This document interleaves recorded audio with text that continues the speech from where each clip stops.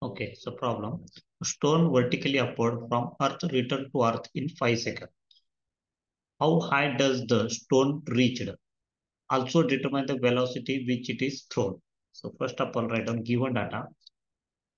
The given, total time, total time for reached on ground, on ground in 5 seconds. In 5 seconds. Okay, in 5 seconds. So that means it is t is equal to it is given 5 seconds. T is equal to it is given 5 seconds. 5 seconds. Okay. So total time required to reach this stone from A to B and B to A. It is in 5 seconds. Okay. So it is travel A to B, then B to A. So that's time to be get T is equal to 5 seconds. Okay. So now use this relation for this. S is equal to UT minus 1 half 1 by 2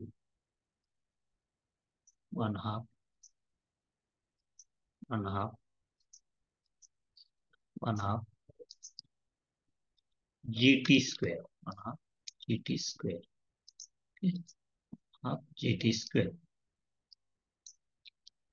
1 half GT square GT square. So here the stone it is travels how much distance A to B then B to A. So what distance it is travel A to A it will be 0. That is means S is equal to it is 0. S is equal to it is 0. So just put here all this value.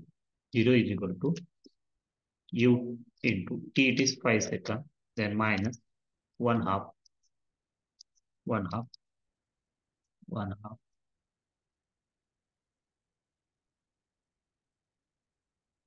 1 half G it is acceleration due to gravity is 9.81 9.81 into T it is again 5 square 5 square. Okay. So from this relation it will get U value. Okay. So now U into 5 U into 5 U into 5 is equal to is equal to so 1 half into 9.81 into 5 square. So it will be 122.625 625. So from this relation it will get velocity U is equal to 122.625 divided by 5. So it will be 24.525 5 meter per second. Meter per second. Okay. So question was how high does the stone reach? And also determine the velocity with which it is thrown. So velocity with it is thrown 24.525 meter per second. Okay. Then next question it is how high does the same reach? Okay. That means we need to maximum height. So calculate maximum height. So second question it is maximum height. Maximum height. So for this relation, we need to calculate. Use this formula for that. V square is equal to V square is equal to V square is equal to U square U square U square U square minus minus 2gs minus 2gs. Okay.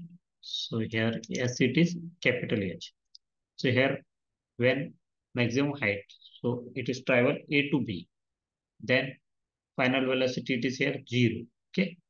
When stone change this direction, so first it will be at 0, then it will be changed in downward direction. First A to B it is travel upward direction. So when we will reach at maximum height, final velocity it will be at 0. Then it will become in downward direction. So V is equal to here 0. V is equal to here 0. and initial velocity we are calculated 24.525 5 to 5 meter per second. Let's put here this. Yeah. Okay. So v is equal to it is 0 is equal to u square u square u square minus minus minus 2g, as it is total height, it is h. Okay, and on u square is equal to u square is equal to u square is equal to it is 2gh 2gh 2gh. Okay, so h is equal to here, h is equal to u square divided by u square divided by u square divided by 2g u square divided by 2g 2g 2g. Okay, so just put u square, it is 24.525 divided by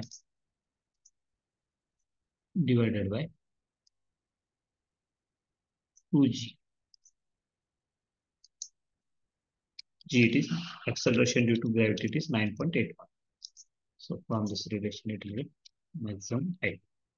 So how high does the stone? So that is, it will get 24.525 divided by 2 into 9.81. So it will be 1.2. Sorry, this one it is square.